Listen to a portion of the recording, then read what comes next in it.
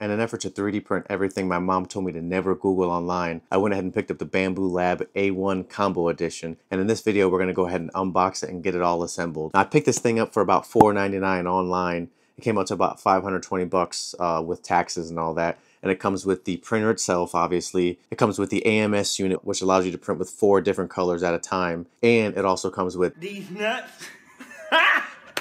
Got him! Nah, I'm just kidding. But anyways, let's go ahead and get into this unboxing.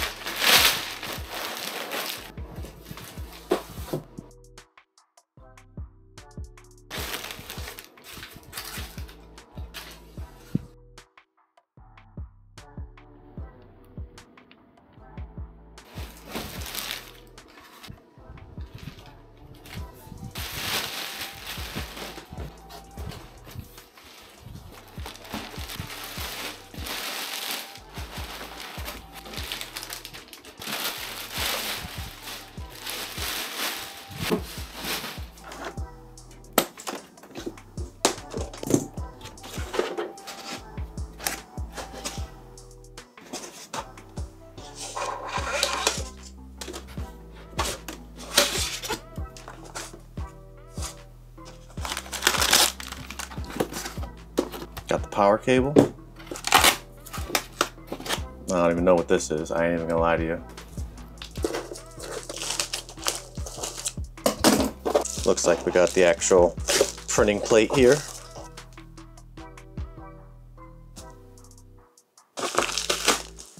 And looks like we got a quick start guide.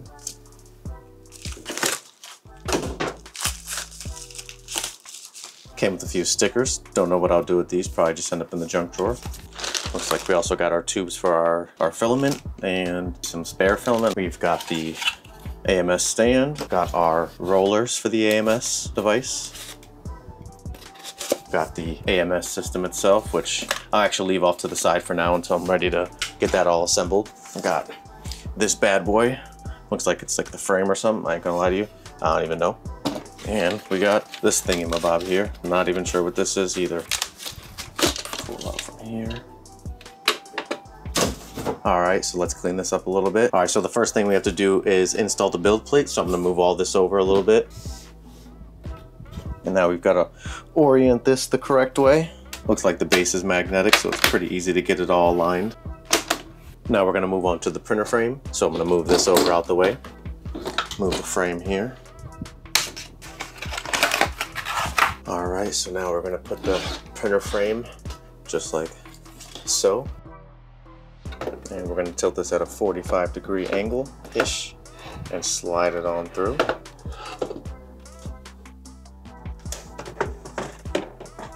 All we did is tilt the base at a 45-degree angle, and we pushed it through the frame, and we lined it up with these 2 indents here on the frame that are missing on the base itself to get them all lined up. So now let's go ahead and move on. All right, now we're gonna push this baby all the way to this side where the screen is located. Now I'm gonna flip this.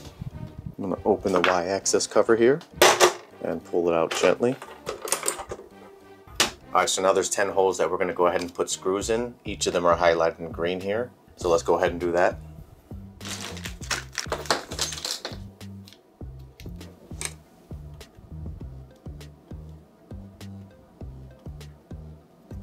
Five minutes later. All right, now we're gonna push it to the other side and install the other 2 screws. Reinsert this cover here.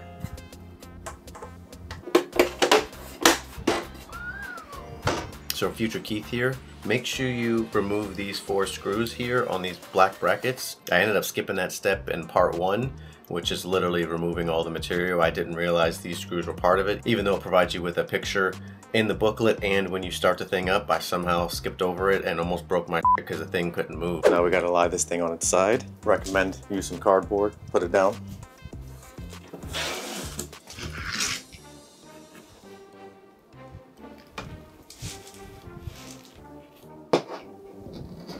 So we're gonna align these clips with these holes here, and thankfully they're all color coded for the most part. White, green to match with white, green here. And then we got a USB-C. Okay, so it looks like the USB is gonna stick out. The fuck? So these two clips here with these holes here.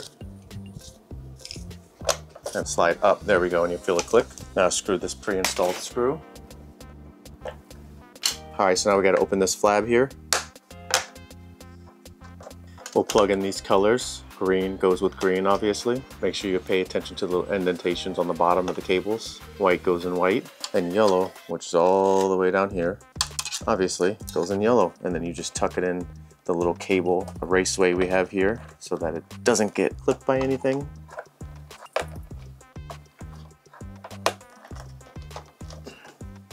All right, now we can flip it back over and we are good to go. All right, so now we need to fold out the screen. Now we're installing the purge wiper. Take this, install it at the end, just like so. And then we're gonna screw it in place.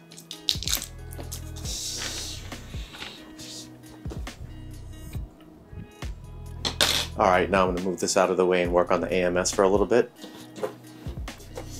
All right, so now we're gonna go ahead and set up the AMS assembly. So we're gonna grab the base, grab the top and the rollers. Got the scissors.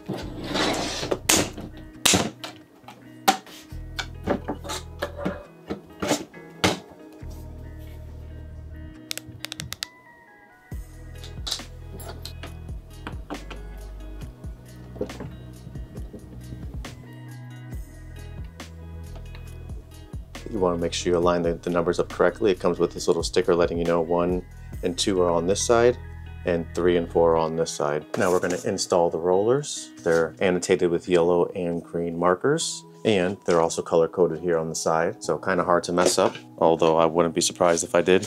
So I'm going to do the yellows first.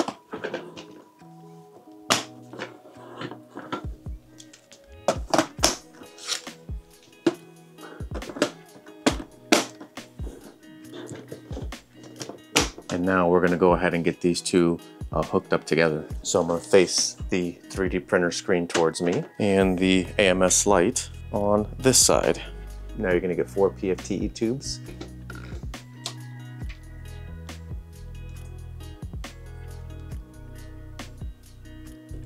Now take the 2 shorter of the 2 cables and plug those into ports 1 and 2 on the AMS Lite, and then the longer 2 on 3 and 4.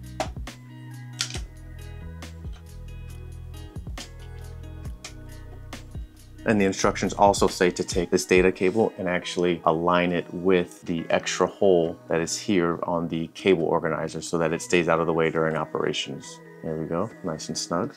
Now we'll plug the data port for the AMS Lite into the back of the printer here, and it doesn't matter which port you plug it into. And now we'll plug in the power cable for this. However, I'm actually gonna move this to where I'm actually gonna have it permanently located before I do that, so I can then plug it into the power. All right, let's plug this baby in, get it connected and tested.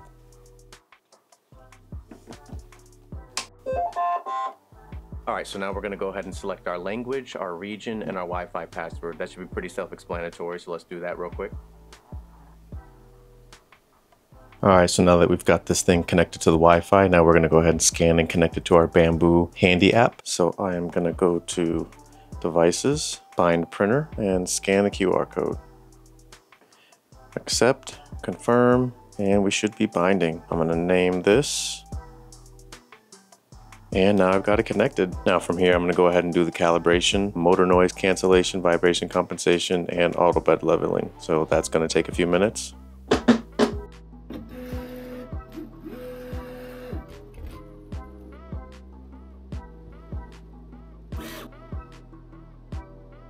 A little longer than a few minutes later. All right, so now I'm gonna go ahead and install the filament spool. I've got some blue here that I got off Amazon. So I will install blue on 1. So all you're gonna do is push it all the way on to the AMS system. And now I'm going to take the filament and feed it into the input area right here, and we should be good to go. All right, so it's pretty easy to load the filament in your AMS system. However, it can be a pain in the butt depending on some filament types. The first thing you want to go ahead and do is obviously load your filament. Now the bottom pieces you're going to want to have going upward, and they're going to go into these bottom two compartments here, terminals 2 and 3 will just go into this little hole that's right here. Now there can be an issue inserting the filament into the hole. It can just get stuck. You'll think you make it in, you'll hear a little click, you might not even hear anything at all, but it's not actually completely in. So what you'll want to do is potentially cut your filament with some scissors or snips at a 45-degree angle. I've already done that. And then from here, you want to spool this up and make sure it's tight. Just leave enough excess for you to actually get it in the hole. And then you want to put a little bit of pressure and push the filament into the hole until you push it in enough to where the AMS system actually senses it and then starts spooling it into the PFTE tubes. So that's how you load your filament. It can be a pain in the butt. If it doesn't automatically start spooling the filament in, you haven't actually inserted your filament all the way correctly. The majority of the time I have this issue, I just end up cutting this at a 45-degree angle, and it works every time. All right, so now that we've got our filament loaded, let's go ahead and do our first test print. We will actually just go ahead and use one of the test prints that come pre-installed on the Bambu Lab. To do that, you would just click on the screen to get it to come up. You'll click print files, and from here, you're going to see a whole bunch of pre-installed projects that you can just click on and print. Now these aren't the default ones that I have here. You'll probably have a few ships or something like that. I had a ship on here, and that's what I used to print as an example. However, I've deleted them since I recorded previously, and these are just some other stuff that I've been working on. But so you would just go ahead and click one of the projects. You click, you want to make sure you're using AMS. You've done your bed leveling and all that if you want to, and then click next, and then just press print. Let's go ahead and do our test print.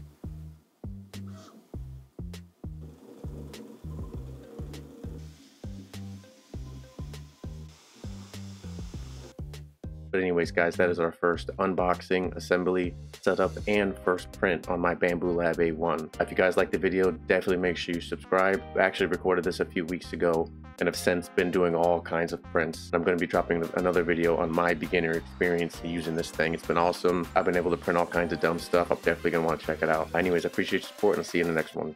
Peace.